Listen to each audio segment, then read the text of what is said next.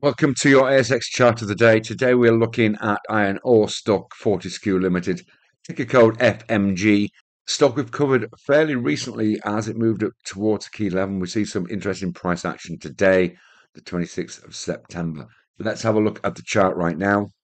And you can see here we've completed this reversal and we're retesting this key level here at 1863. You can see we actually closed above it yesterday on the back of strength across the material sector. It'll pull back today to retest that level, and we're now sitting at the highs. And we're looking to fill this gap here, potentially up to around about $21. That would be a significant move to the upside, even if we only get to around about 2050. There was some price action here on the way down. That would still be in excess of 8%. We suspect that this may be one that the market will get enthused about. We can see the higher volume over the last couple of days.